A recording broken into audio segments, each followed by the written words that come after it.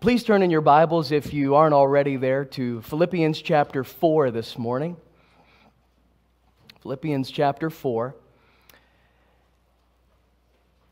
And I'd like to ask the Lord just to guide us one more time here before we look at His Word, that He would guide us in it and guide us into the truth. And so would you pray with me before we get started?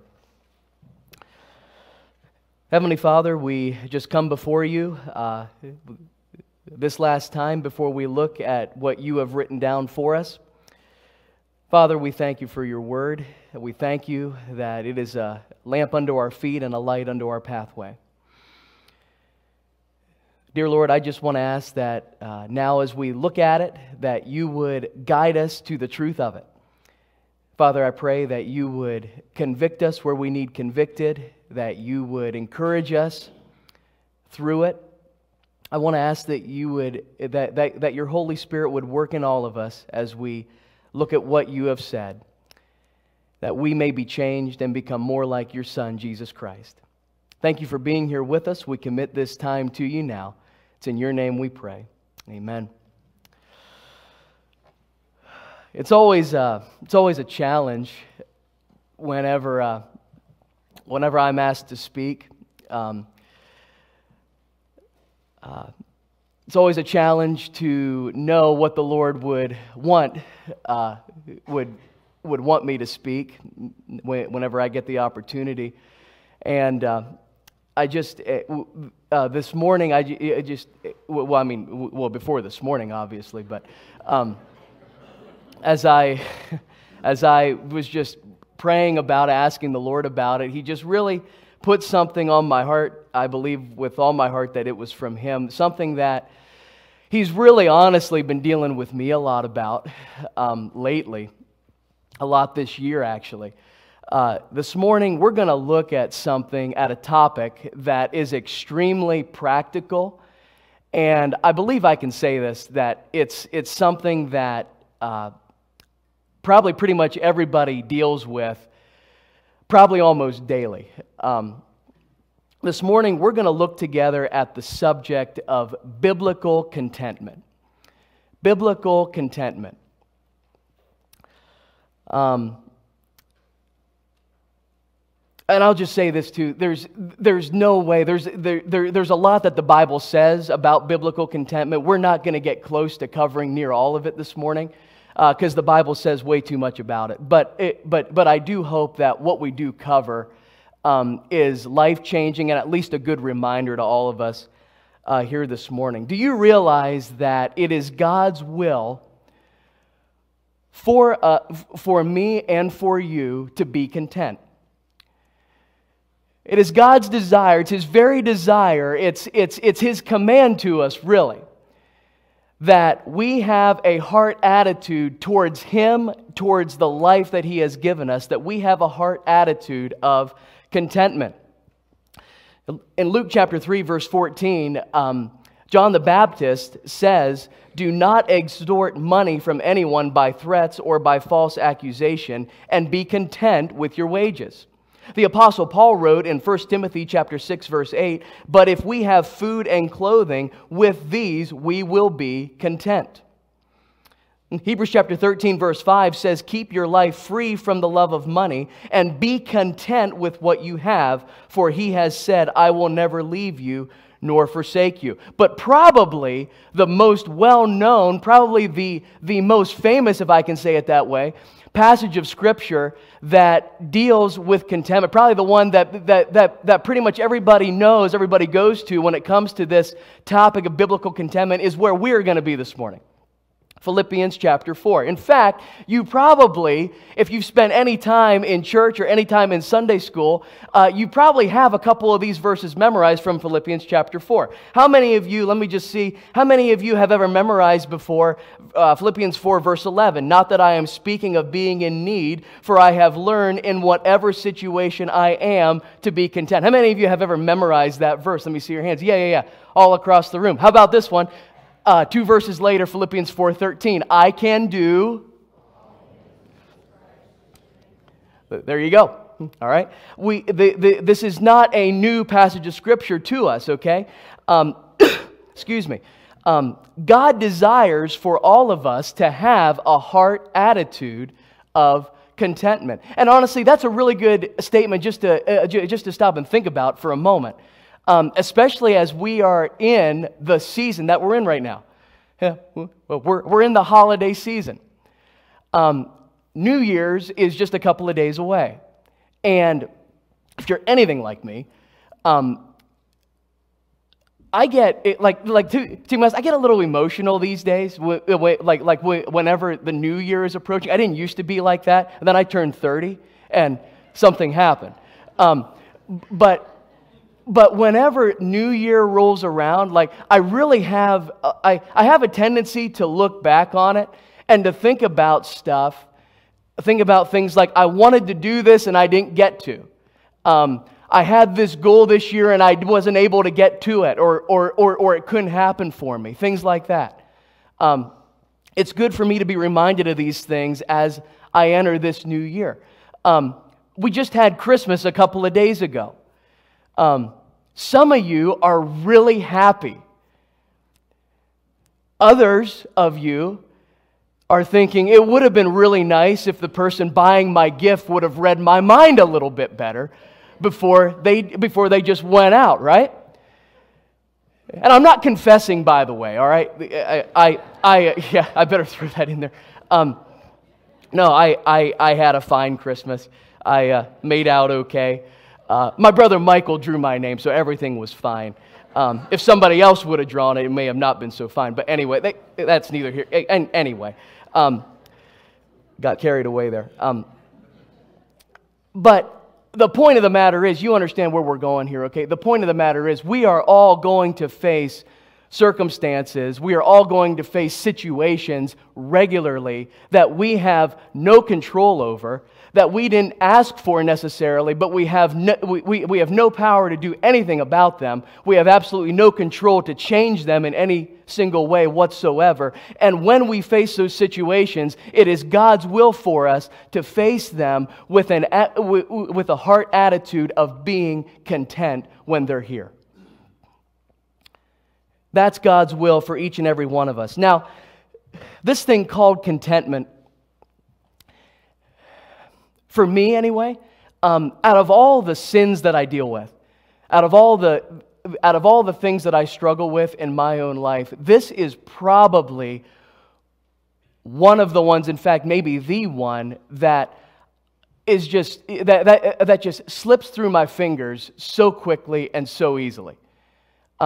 It doesn't make any sense a lot of times. To me, it seems like one of those things that I should just be able to do. I should just be able to just buck up and be this way, but it slips through my fingers so quickly and so easily. In fact, this just happened yesterday. I was in here.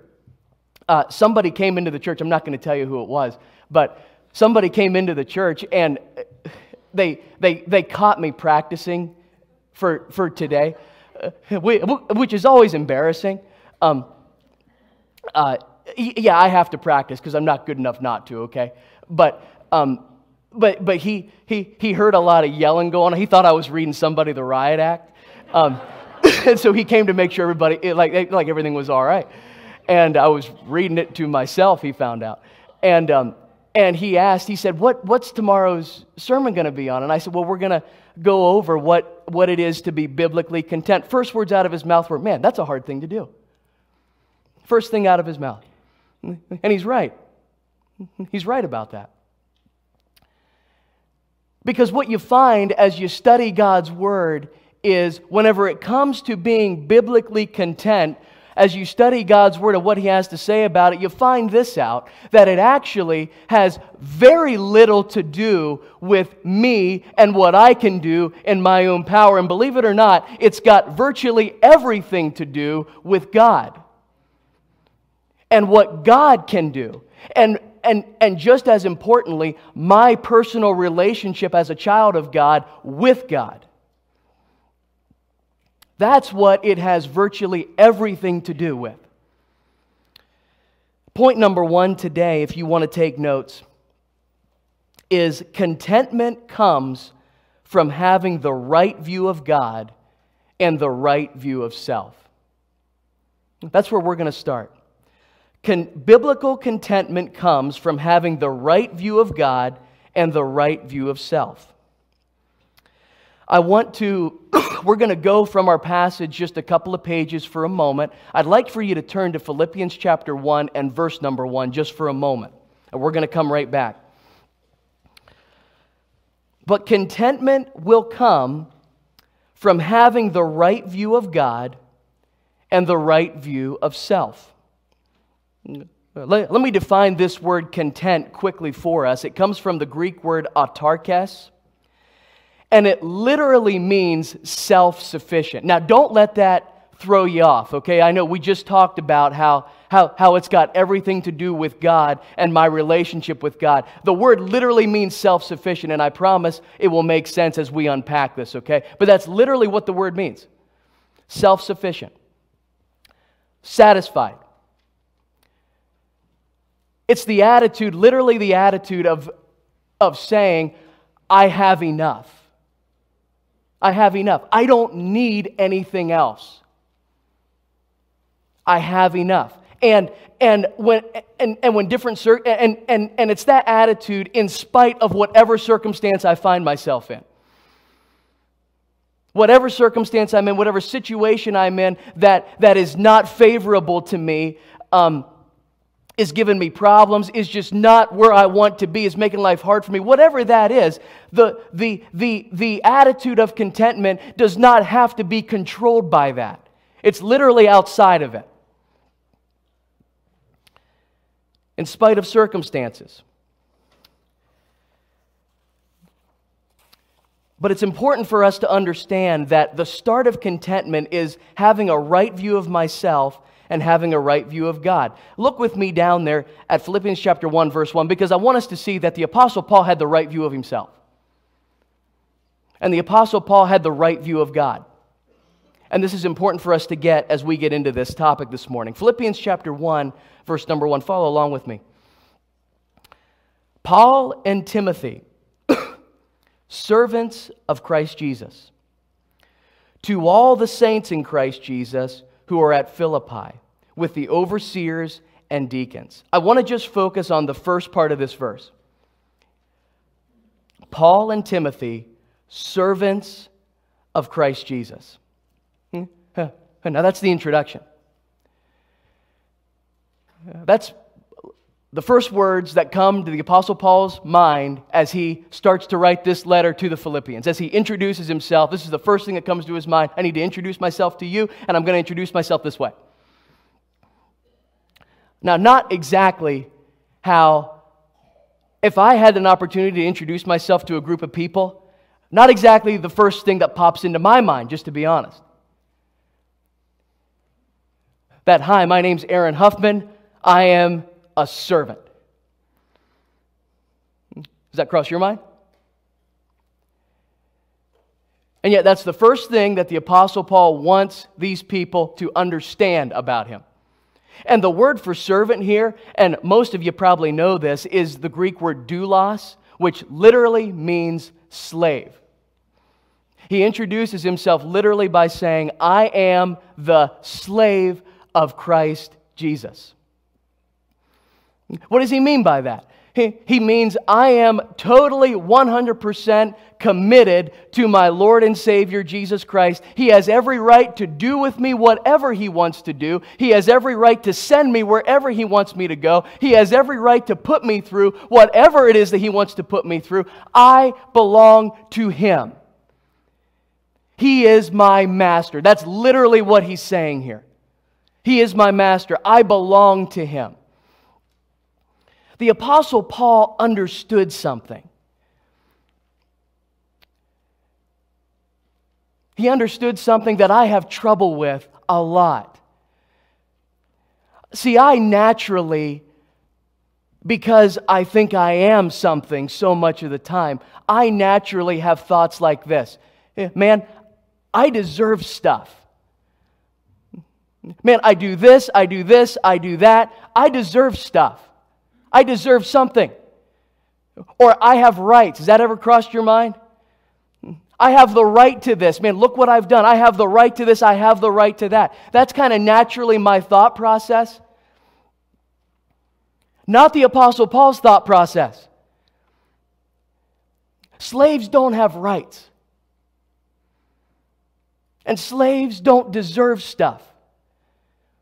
And Paul says, this is who I am. Paul understood something. Paul understood that the only thing he deserved, because he was a sinner, here's his view of himself right here.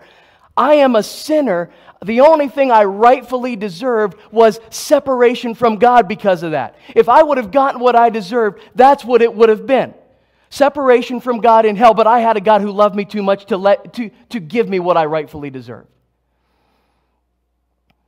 I have a God who, because of love and grace, came down and rescued me from what I truly deserved and gave to me, there's the key word, and gave to me eternal life and a place with Him and joy everlasting in His presence. That is what He has given to me. And I am totally 100% committed to Him now. He owns me. He has my life. I am His servant because of everything that He has done for me and given to me. I am 100% committed to Him, and He can do with me what He likes. He can give me what He likes. He can take from me what He likes. I know that He will always do what is best for me. He is my Savior. And thank God we have the Master we do. Paul understood, I don't deserve anything. I don't have rights. I'm the servant of the Lord and nothing more. A sinner in need of a Savior. That was the Apostle Paul's view of himself and his view of his God.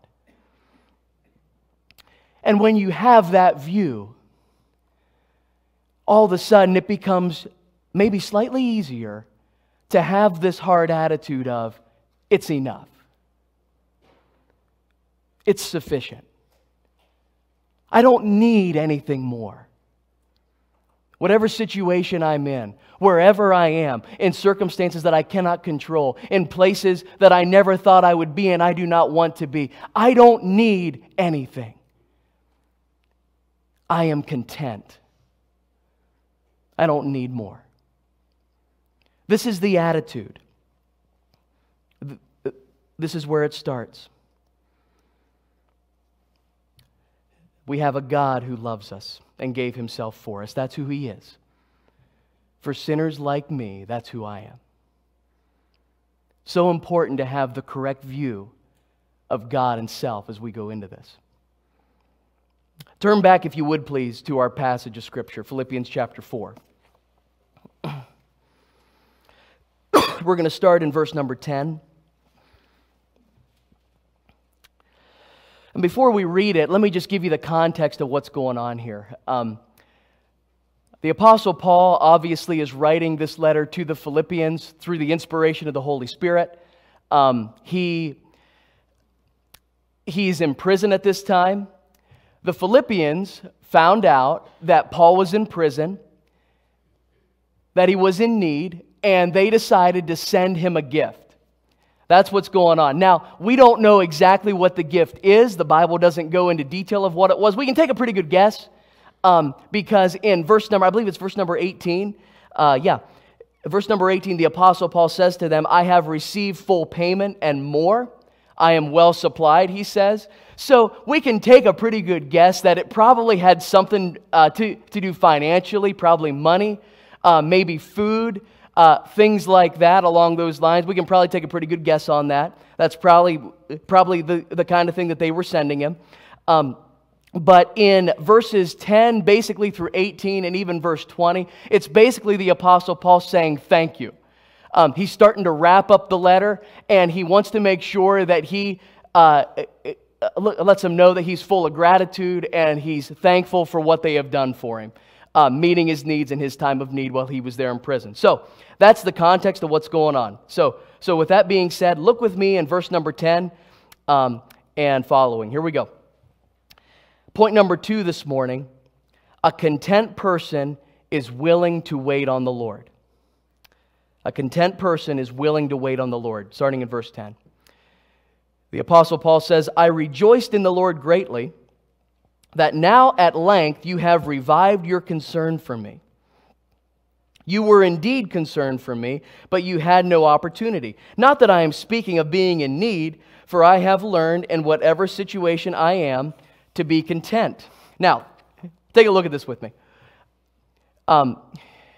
This hit me kind of funny as I was studying it this week. It's not wrong. What the Apostle Paul says here obviously is not a mistake. He didn't make a mistake. He didn't say anything that he shouldn't have. Obviously, he's under the inspiration of the Holy Spirit. God is writing this through his pen. But I couldn't help but notice this. He says something, and then he's got to go on and give a little clarification. Have you ever done that? That's literally what, yes, some of you guys are saying, yes, I have done that. And here's what he says. Now, this is him saying thank you. This is him starting to say thank you, basically. Here it is. I rejoiced in the Lord greatly that now at length, and another way you could translate that is that that word length is at last, that now at last, finally, you could kind of say, finally, you have revived your concern for me. And that word revive right there carries the idea of a flower that has bloomed and then has closed up again and is now reblooming. So in other words, it almost sounds like he's saying to the Philippians, okay, you guys have cared about me before, and they have, by the way. You can read that. I believe it's in verses 15 and 16 here of our text. You guys have cared about me before, and then it seemed like you didn't care about me anymore for quite a period of time, and now your care for me has blossomed again. All right? That's almost what it seems like he's saying. It's not what he's saying, and he's going to give a little clarification here in the next sentence. I did this, by the way, just the other week. I said something that just came out completely wrong. Most of you know my 5-year-old, Casey. Fun fact about me, I have always thought her blonde hair was so cute. Little cute blonde girl running around. I've just always kind of liked her blonde hair. And the other week, she was there. We were eating dinner, I think, and I noticed, and my eyes could have been playing tricks on me, I don't know, but it looked to me like her hair was starting to darken a little bit. And now, I don't know if my eyes were playing tricks on me, or if it's the wintertime, so she's inside, sunlight's not lightening it as much anymore, or if it really is starting to turn. I don't know, but I just thought I noticed it, and I said something that I completely did not mean. I said, oh, Casey, is your hair going to turn dark like your mommy's? Now, I didn't, listen to you, okay? Now, I didn't mean it like that. I didn't mean it like that at all, but I wasn't quick enough. And my wife heard me. She spun around and she said this, is there a problem with that? And I said, no. I didn't mean it like that. She said, well, what exactly did you mean? That's what she said. And I had a chance at that point. It didn't really go very well, but I had a chance to try and clarify what I was saying. All right? That's more something like we have here, okay? The Apostle Paul writes, I rejoiced in the Lord greatly that now at length you have revived your concern for me. Now we have the clarification. Okay, looky here. You were indeed concerned for me, but you had no opportunity. In other words, listen, don't get me wrong here, okay? All right? I rejoiced in the Lord greatly that after a while, you have again revived your concern for me.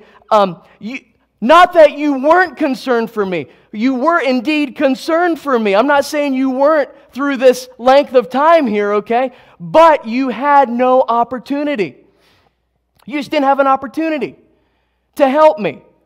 All right? That's what this is. It's not that you didn't care about me. I understand that. It's just you didn't have an opportunity, and that's all. Let me ask you a question. Remember, a content person is willing to wait on the Lord. Has it ever crossed your mind, my mind, as we are going through unfavorable circumstances, the way the Apostle Paul was during this time, being in prison, probably not the best living conditions, was facing death, didn't know what was going to happen. As he's facing this, and as we are facing circumstances regularly that are not what we would call ideal, has this thought ever crossed your mind that God knows better than me? God knows better than me. If you're anything like me, I want God to step in and change it now, because I don't like it. It's not fun. It's not fun for me. It's making life difficult for me. And I want it changed right now. And has it ever occurred to us that God knows better than me?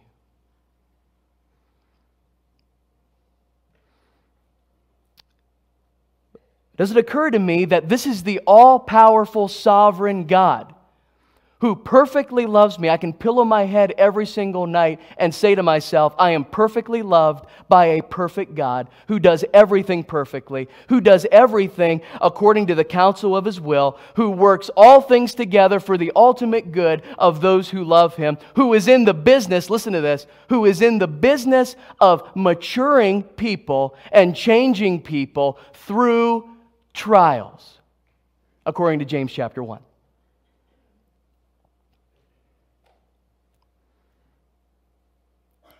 God, you know better than me. It's almost as if the Apostle Paul is saying, listen to me, guys. Yeah, I've been in need. Yeah, it's been a while. And I know that it's not that you forgot about me. You would have, you've cared about me all along, but you didn't have an opportunity. The fact of the matter is, if God wanted you to help me before this, He could have easily given you an opportunity, but He didn't give you one. God is sovereign. God's in control. Would have been nothing for Him to provide an opportunity, but He didn't do it. Because He wasn't done yet.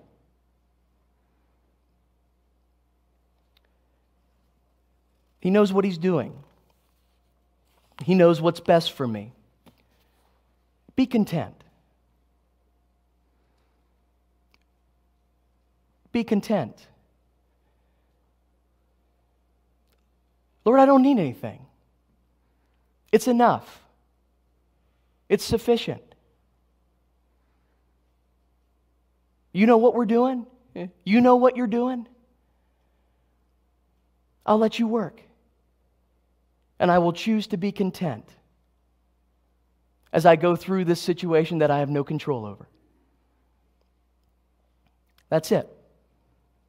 And right before we go to our final point, I just think it's important for all of us to understand just how far this really goes.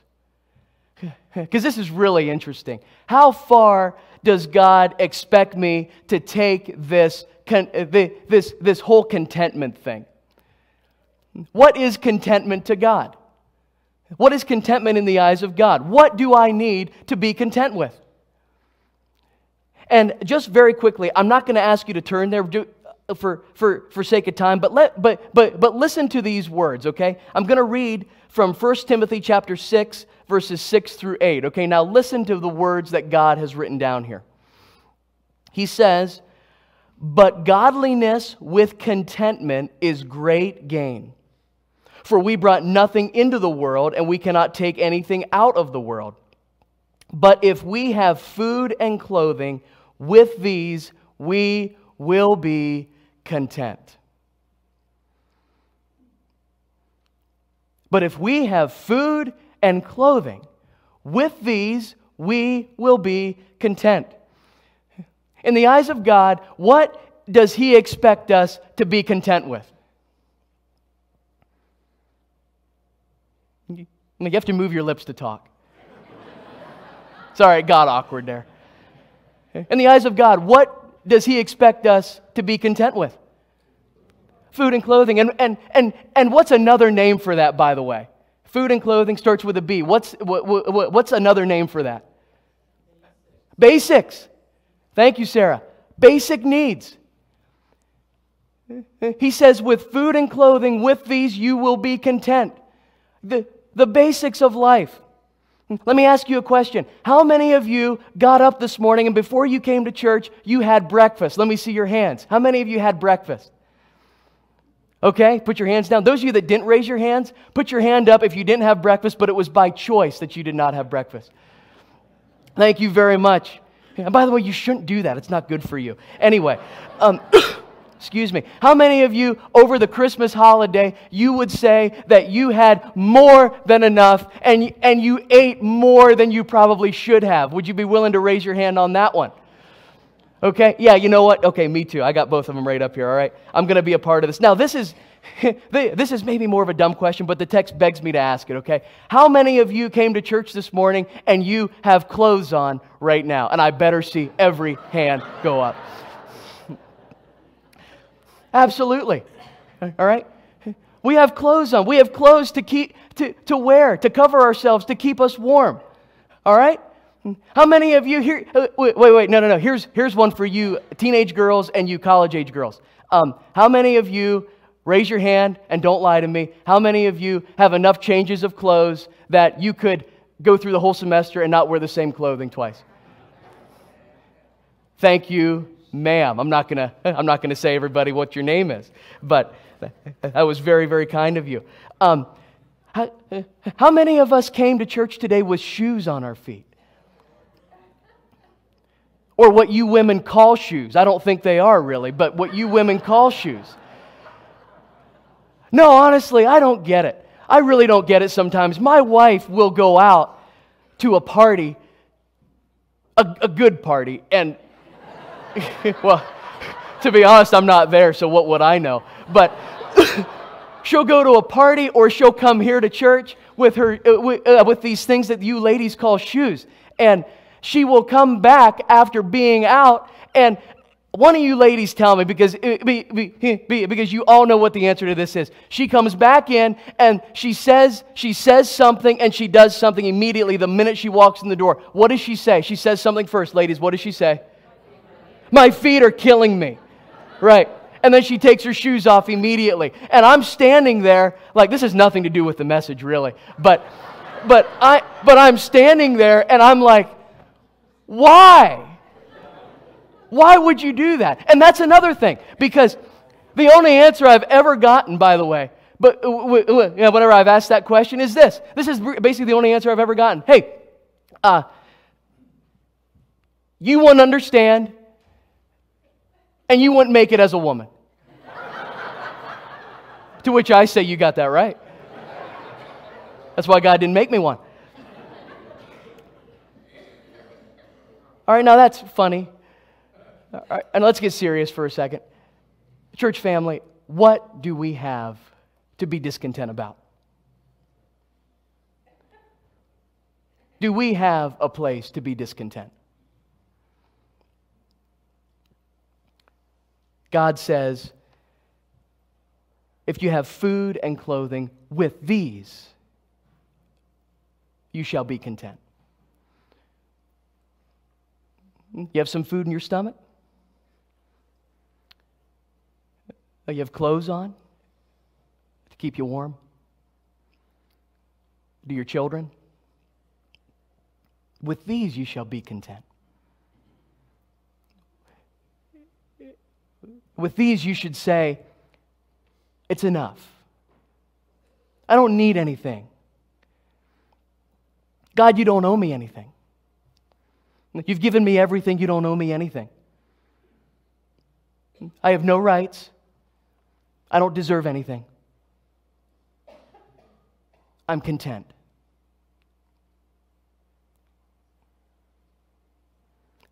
That's how far it goes. Our last point this morning, number 3, is the secret of biblical contentment. The secret of biblical contentment. If you're like me, as we've been talking about this, I'm already tempted to just say, I can do that. I can do that. What's so hard about it? I can do it. But remember what we've said up until now, and this is where we're going right now. There's a secret to this. And the secret is not me and my strength. Probably called a secret because that's where I go all the time. But God says, no. There's a part to this that you need to understand. This thing we call biblical contentment. Look with me in verse 11 and following. He says, Not that I am speaking of being in need, for I have learned in whatever situation I am to be content. I know how to be brought low, and I know how to abound. In any and every circumstance, I have learned the secret of facing plenty and hunger, abundance and need. I can do all things through Him who strengthens me. Here's what he's saying. There are circumstances that are going to come to you regularly that you have no control over, that you didn't ask for, that you have no ability to change or to get out of, and can do nothing about them literally. And when this happens, there's a secret that you've got to know if you desire to be content as you go through these things. If you desire to have the attitude of, God, I am just your humble servant. That's who I am. I'm a sinner who you have saved by your grace, by your precious blood, fully out of love and grace. This is who I am. That is who you are, the all-powerful God. I serve you. I love you. You have every right to do with me exactly what you want, and I know that everything you do is good. It is for my good. Here I am. And I don't need anything other than what you allow. There's a secret to this. In these verses, Paul uses the phrase, I have learned, twice. This phrase, I have learned. Now that gives it away right there. What I naturally go to. It gives away the fact that what I naturally go to is not the way. You know, the whole thing, I'm just going to rise up and decide to do this. Paul says, no, I have had to learn this. I've had to learn this. And it can be learned, by the way. Because the Apostle Paul doesn't say here, I am learning this. He says, I have learned. Not perfectly, not entirely. Paul was always a sinner, and the Lord had him write this down. But not perfectly, not entirely, but for the most part, I have learned this. I've had to learn this. And it's interesting that the Apostle Paul goes into real-life circumstances here. And by the way, you can read about these in detail in 2 Corinthians, where Paul just gives a whole list of all kinds of things that his life consisted of, that the Lord allowed him to go through. But Paul gives some real-life circumstances here, which gives away the fact that he probably did not learn this by sitting in the classroom and being instructed of how to do this. All right? He more than likely learned this by what you businessmen would call on-the-job training, basically. The school of hard knocks, you could say. That's how he learned this. He goes into some things that he has literally been through. Here we go. And by the way, he didn't try to change anything. What he couldn't change, he didn't change. And he learned to be content. Here we go. And he says, not that I am speaking of being in need, for I have learned in whatever situation I am to be content. I know how to be brought low, he says. I know how to be brought low. That means to be living in poverty or to be poor. So what the Apostle Paul is saying here is, I've been here. I have literally been here. I know exactly what it's like to live in poverty and to be poor. I know exactly what that's like. I've been there. Let's go on. I know how to be brought low. I know how to abound. That means to have more than enough. So here's what he's saying. He's saying, I've been on both ends of these things. I've been on both ends here. I know exactly what it's like to be living in poverty and to be a poor person. I know exactly what that's all about. I've been there. I also know exactly what it's like. There's been occasions when the Lord has directed my circumstances to where I have also been on the abounding side of things, where I have had more than enough. All right? I've been at both places. I know exactly what both of them are all about. I've been there. I've lived them. And the bottom line is, I have learned through my experiences that the Lord has allowed me to go through, I have learned to be content. I have learned it. I've been there. I have learned it. Here we go. Let's keep going. He says, I have learned. Let me find my place. I know how to be brought low, and I know how to abound in any and every circumstance. In any and every circumstance, I have learned the secret of facing plenty. I've learned the secret of facing plenty. That means to have more than enough to eat. He says, I know exactly what it's like to sit down at a good meal where there's more than enough to go around. I know exactly what that's like. I've learned the secret of facing plenty. I have learned the secret of facing hunger, he says. I also know what it's like to not have enough food to eat. I've been there. I know exactly what it's like to have way too much and to probably eat way too much. I also know exactly what it's like to not have enough. And you can read about that in 2 Corinthians where he says, often without food, in hunger. When he talks about his own experiences, he says, I've been there. I'm not telling you anything that I haven't been there.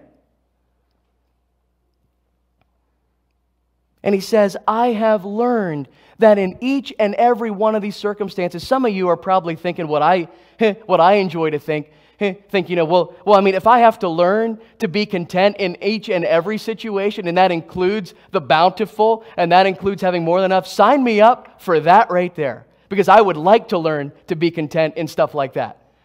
All right? And we know and we know that a lot of stuff doesn't bring contentment, right? We know that. We see that lived out in front of us all the time. We see that in our own lives, don't we?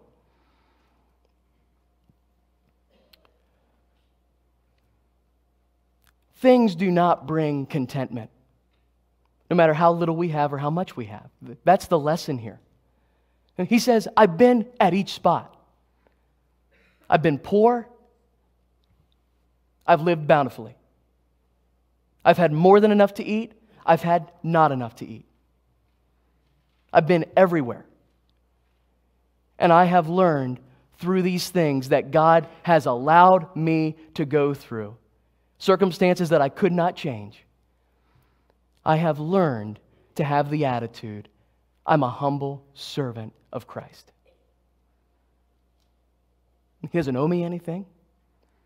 I don't deserve anything. I don't have any rights. I'm a sinner that He has saved by His grace. And it is enough. In each and every circumstance, no matter what it is enough. What He has given to me, what He has allowed, it is enough.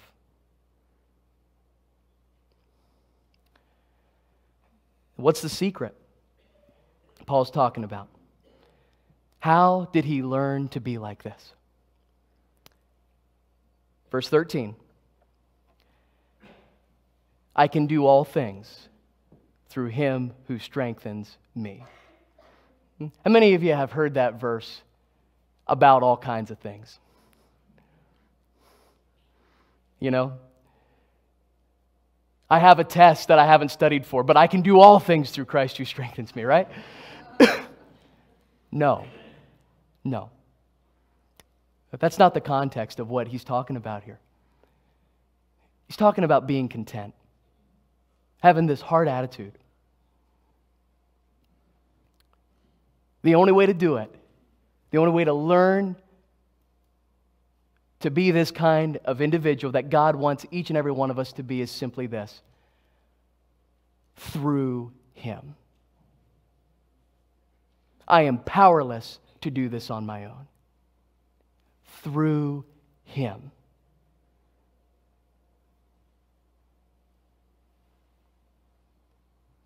He gives me everything that I need and all the power I need to learn to be this man. A man that says, I'm the servant of the Lord God. I'm a sinner. He saved me. He's the all-powerful, loving God who gave me life. I'm His and His alone. He has given me everything that I need. And it's enough. No matter what it is that I face, it is enough. And I don't need anything else other than what He gives and what He allows. That's the secret of biblical contentment. God. Do you have this kind of relationship with God? Where you understand who you are. You understand who He is. You understand that He has given you everything. And in whatever situation you find yourself, you find His strength making you capable of being content. Is that the relationship that you have with God? Would you please bow your heads as we close this morning? And I'd like to ask for a piano player to come up and begin to play as we close.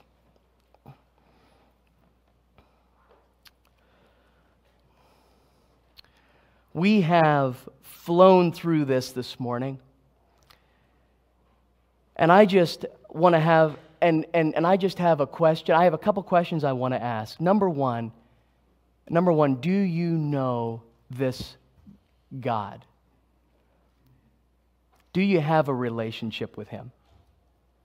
That's question number one. For without the saving relationship with God and eternal life that He gives us and becoming His child, you will never be content. Do you know Him as your Savior? Do you understand what He's done for you? Secondly, has God pointed out anything in your life this morning that you are not content with? That you know you have not pulled on to His power and leaned on His power to be content? Is there something like that in your life? What is it that you are discontent with? I would like, just as the piano plays, I would like just to give you a moment to talk with the Lord if you need to. Just silently there in your spot, talk with the Lord. Admit to Him where you have been discontent, where it hasn't been enough for you. With whatever situation you're facing, you've had the attitude of, I deserve more, I have a right to more, I deserve more than this, and it has not been enough. Would you make that right with Him, right where you sit?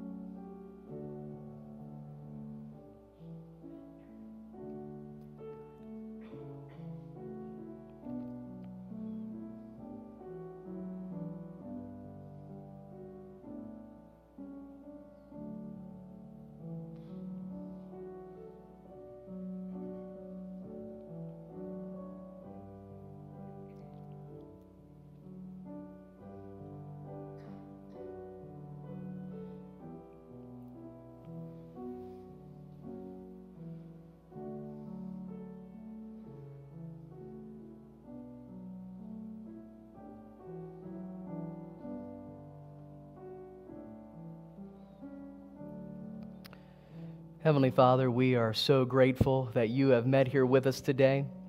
Thank you so much for the teaching of your word and what you teach us, that it's such a challenge for me, that contentment is not found in what I have.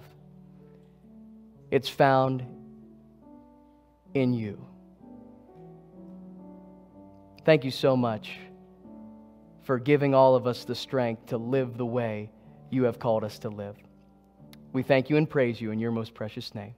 Amen.